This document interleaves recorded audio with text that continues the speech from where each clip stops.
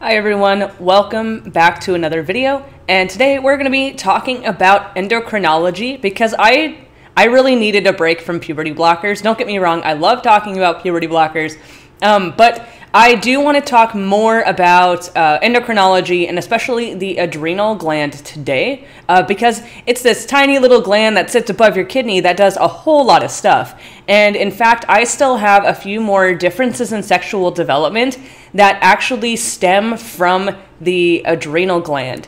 And so it's something that's not really talked about a lot when talking about sexual development, but the adrenal gland plays a huge role in sexual development and a lot of development of intersex children. And so we're going to talk about that today. This is just going to be kind of an intro to the adrenal gland, and then we're going to get into the nitty-gritty biochemical details at a later date.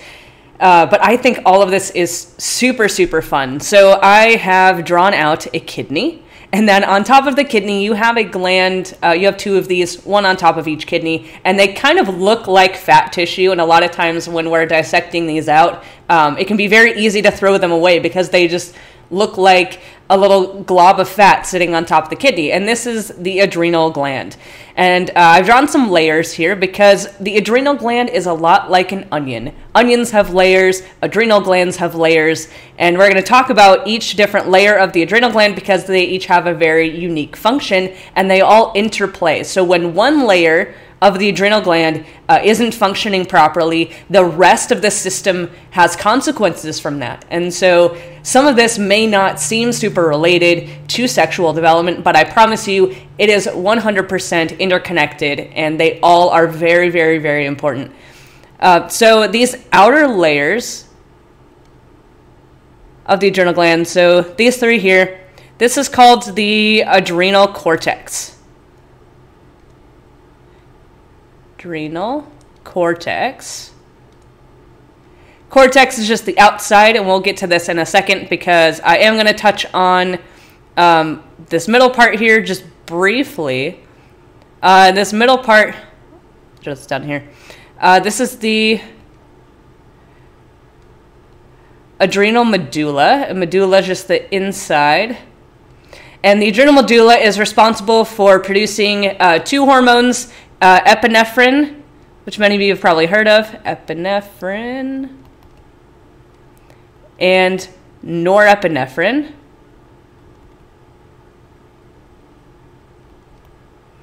Which are your fight or flight hormones.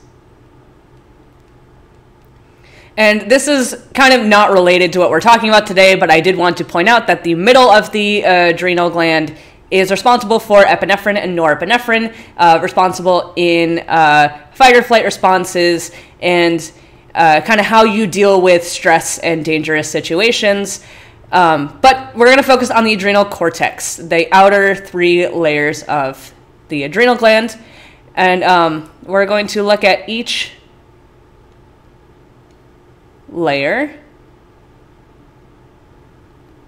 So I'm going to draw out three arrows so I can kind of go into depth. So the top layer, the one closest to the outside, is called the zona glomerulosa. And the zona glomerulosa is responsible for producing a hormone called aldosterone. And aldosterone is a very important hormone in blood pressure regulation and in water balance in your body. It deals a lot with sodium and how you retain water. So aldosterone is our salt hormone.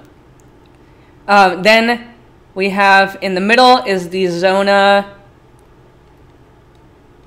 fasciculata. And the zona fasciculata is responsible for producing cortisol, which is very important in blood sugar regulation. And this is what a lot of people refer to as the stress hormone, but it is not like epinephrine and norepinephrine, where these are very rapid Hormones, and granted, hormones in themselves usually operate very slowly. Epinephrine and norepinephrine are kind of acutely released. They're going to cause rapid increases in blood pressure, pulse, etc. Cortisol is more of a long-term stress hormone, so this is related to glucose in the bloodstream. It causes more glucose to be readily available, and it also is related to a lot of immune responses. So kind of a longer-term stress hormone is cortisol. And then the last layer is the zona reticularis. And there are several hormones produced by the zona reticularis, and there's a huge process for how each of these is synthesized, but this is kind of the layer we're going to focus a lot on because we make a few hormones here, such as DHEA, which is a precursor for androstenedione, which is a precursor for testosterone. And all three of these are produced in the adrenal gland, in specifically the zona reticularis, and then these would also be converted peripherally to estrogens. But you can see if you have an increase of activity in the zona reticularis, you're going to have increased androgens. And so let me just go through. We have a kind of memory tool to remember all of these layers in order of the adrenal glands. So aldosterone, we say salt because this is involved in salt balance. Cortisol. Cortisol is responsible for sugar balance. And then these three, we say sex because these are androgens. So we have salt, sugar, and sex, and that is how you remember each of these layers of the adrenal gland. So that is kind of our intro into adrenal endocrinology. We're going to take each of these layers and break them down into their individual parts and see where we get differences in sexual development due to hormones. And I hope this was helpful for all of you. I enjoy this content a lot.